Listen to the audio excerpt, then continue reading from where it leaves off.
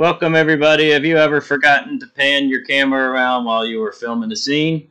No problem with Filmora 11. Let me show you how you can do this very, very easily. We'll start with some brand new footage for you.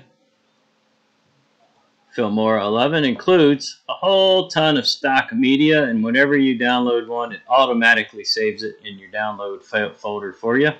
And you can even mark it as a favorite. Let's see if we can find that cow picture real quick. So here's a little video clip of some cows walking around in the field. We'll just drag that down. Take the default settings. Let's scroll over so we're only working with this. So I'll just scroll across for you real fast. So this has no zoom and no pan. It's just a quick little video of some cows walking around in the field. What I did was pick the point where I want the pan to start, and we just split it. Right click the highlighted clip, scroll up to crop and zoom, or Alt-C, crop and zoom. It defaults to crop, so you can crop, and when you're cropping something, you're zooming in on an area and you're removing everything else. So all of that out there will go away. I'll show you a quick example of how that works. So now it's just the cow itself. That cow. Okay? That can be incredibly useful by itself. Right click on the selected portion of the clip that you want to do some panning on. Choose pan and zoom right here at the top. And you're going to notice that you see two boxes. Let's highlight them. One box says end. One box says start. It always defaults with the start box encompassing the entire scene. The end box is where we want to pan the camera to. So if we want the camera, and watch the arrow go. So if we want the camera to pan over to this cow, we can grab the corners and just focus on that cow alone. Okay, so we start with the whole picture, and when we get to the end of the scene, it gets down there. Okay, let's watch that happen. Okay, there it goes. And there's Mr. Cow. What else can you do with this tool? It's pretty amazing the things you can do. You get pretty creative with it too. Let's reset it. Now, right here, you've probably seen these things and never clicked on them or knew what they were. These are some presets. Let's choose from far to near. Okay, it's kind of what it's set to right now, far to near. This one is near to far. You notice they switched. Start, went to the middle, and went out. Let's just look at that as a default and see what that did.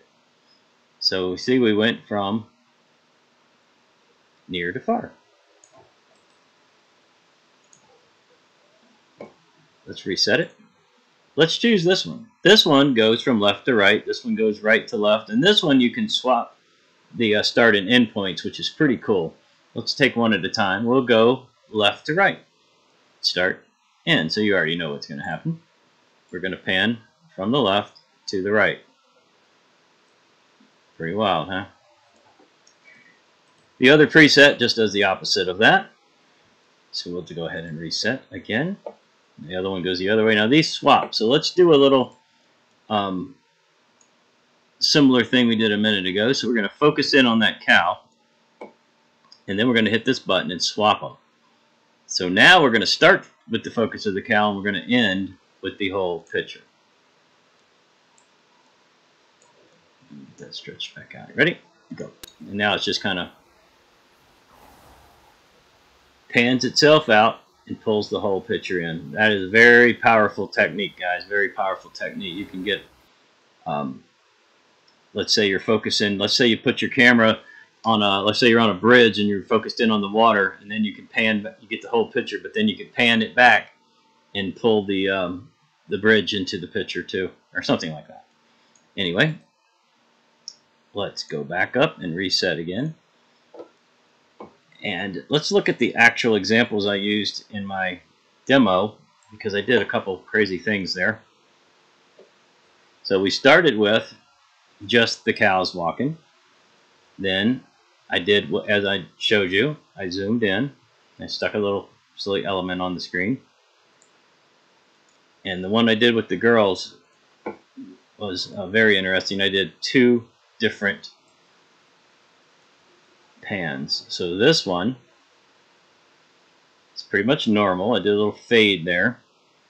Now here, so you see that's the real image. Then here, I panned it way up, and I can show you that.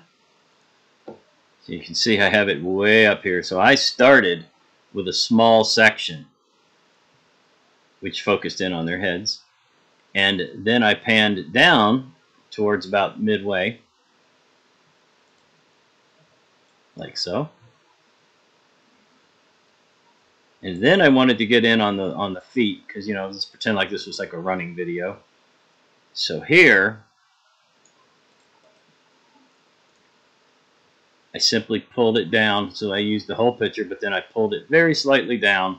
And you notice I rectangular the box. Instead of making it square, I made it rectangular. I just wanted to catch the feet, like so. And then here I added a little effect called clone to the right. So I cloned some of the legs to the right, just to make it look like it was a blur, and then I faded out. And that's how you do that. All really easy, and it can add so much to your video. Let's go back to the cows. Now, we're going to not focus on any of these other ones. There'll be some different videos for these. We're focusing on everything inside of here. So crop, go over it one more time. So let's just say I want to crop that cow. I'll just leave it right where it is. I just want to crop that cow. Which means I'm going to take everything in this picture out. Okay? Now all I got is a cow. Just like that.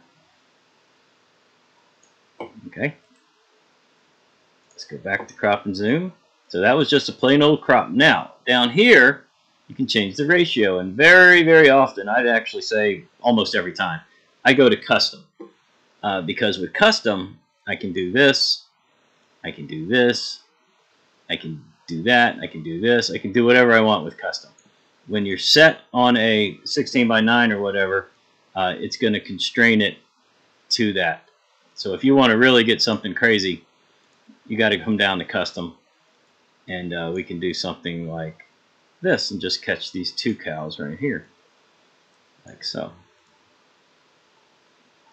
See? All right, let's clear that.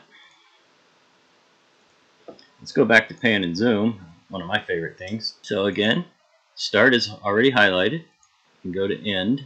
Now this time we want to, let's put the end up in the corner. We're going to just kind of look off into outer space. Oh, actually, let's go back to crop and reset that first.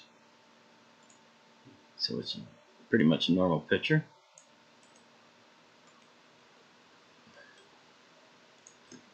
Alright, so here we go. We're going to go pan and zoom. So we're going to take the end up into the corner, shrink it down. We just kind of fade the camera away up into the sky. And the start is currently the whole picture, but let's try something a little different. Let's take the start in this corner. So we're going to pan up and to the right. Will that work? Can we do that? Let's find out. And here we go. Up, up, and away. And from here, you could even freeze frame it and zoom in on a building or something like that to give some kind of effect. So let's say you really, the whole video was about that building right there. This is a way you could introduce that building. So you could just focus in on that building and just kind of pause it right there, freeze frame it, and then just scale up or whatever you want it to do at that stage. So that's one way you can use it to get some pretty dramatic effects. You can reset it.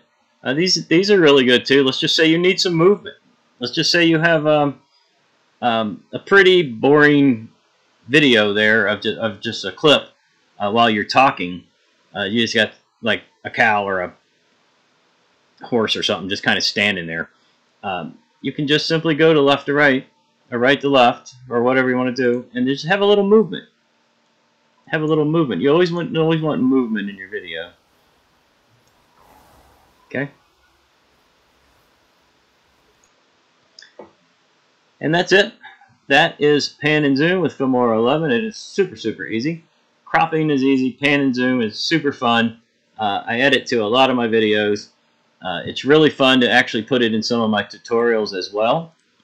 So if I'm showing you something over here, you know, this would be, I would record this, bring it back down in, and then pan and zoom. So the image would kind of move up to the right, and then I would put an arrow up here to sample media or something. So you can use this in all kinds of ways. Thanks for watching.